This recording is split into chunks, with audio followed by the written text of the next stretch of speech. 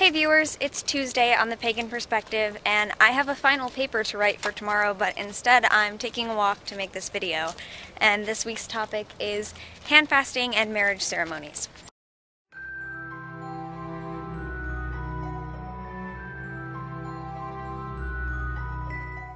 So I'm going to talk about handfasting first, in case you guys don't know what that is. And handfasting is a ritual that's used a lot by pagans and neo-pagans and people of Celtic traditions and things like that today, and just basically associated with pagans now more than anything.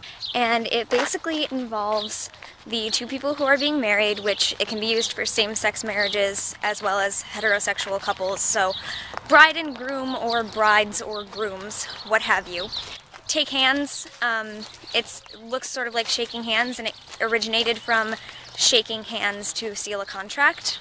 And so they put their hands together, and then someone ties a cord around their wrists, thereby binding them together, which is where we get the ties that bind and tying the knot. Sorry for all these interruptions and cuts in the background. There's no continuity in this because I keep stopping when cars go by and things like that. But anyway, so handfasting, like I said, literally their hands get tied together, showing their physical bond. And it can be used as a real marriage ceremony, like with license and everything.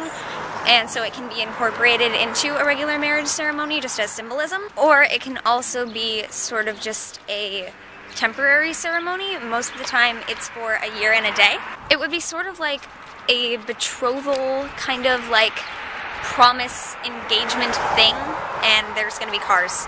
Sorry. Okay, sorry, I decided to take the rest of my walk and then film the rest of this from a stationary spot. So I am in the cemetery right now, and I knew that this would be a nice, quiet, peaceful, pretty place to vlog from today and finish this video. And also I thought it was kind of ironic that I'm in a cemetery talking about weddings, which are a very lively ceremony, but that's okay. I think everyone here will greatly appreciate it. So, as I just said, handfastings can be used as regular legal ceremony or just for a year and a day. And then once that year and a day is up, it can be renewed by the couple for as long as love lasts, quote unquote. Some people choose to use a handfasting as sort of like a trial togetherness process and just like promise to each other for a year and a day, and then after that year and a day, if they can't remain together, then they will stop the bond, the contract basically, or if they choose to, they would get married after that. And I really like that idea. So I think if I were to ever do a handfasting, well, first of all, I would have to be with someone who agrees with the symbolism of a handfasting, and I really do like the symbolism of being together, and I like the idea of using it as a trial period, because I feel like that would get rid of any uncertainty of, you know, being stuck with them forever if you just go straight into a marriage and then you can't make it work kind of thing. I think it would alleviate some of the fears that people might have in, you know, this is for life kind of thing, you know, at least that way you're thinking like, oh, it's only for a year, we'll take it a year at a time, and then after that, by then, maybe you could make a better decision on a real marriage. So I think I would like to try that with a future partner sometime, just a year and a day trial thing, because I really like having a specific bond to someone, and I don't think it's necessary. You can have loyalty to someone without being legally, civilly, or whatever, spiritually, but well, no, spiritually bound is completely different, but you know what I mean.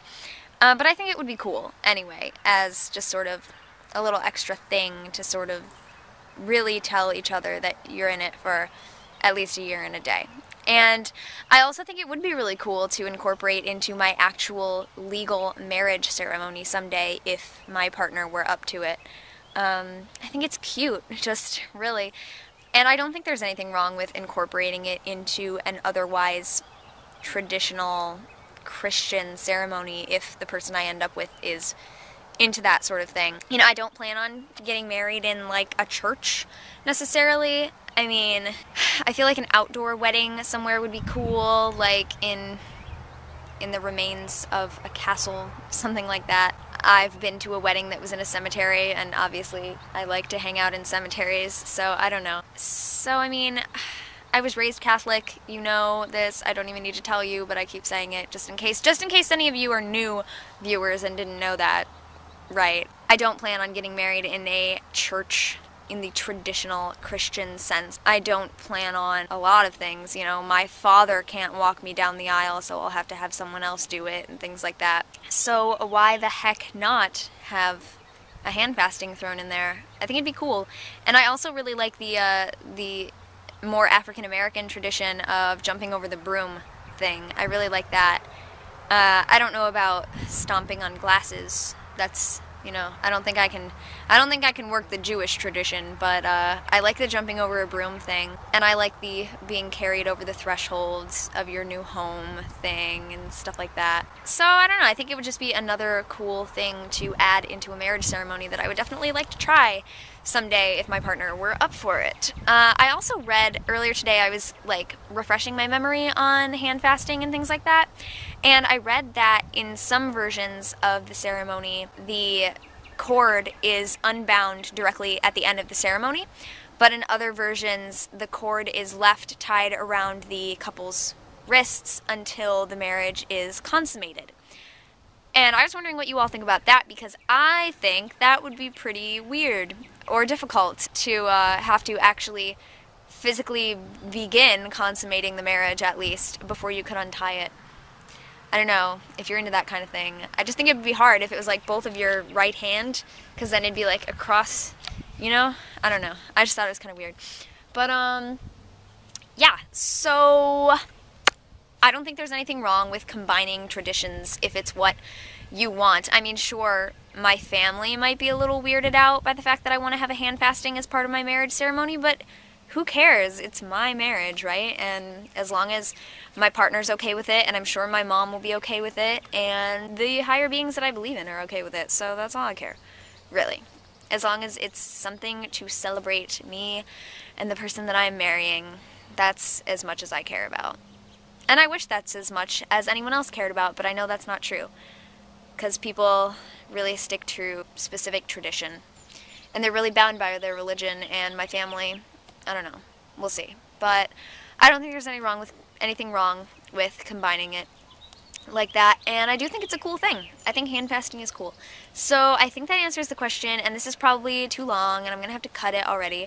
So I'm going to go do a vlog for my personal channel now, and I will see you guys on this channel next week. I will talk to you guys later. Thanks for watching, and blessed be.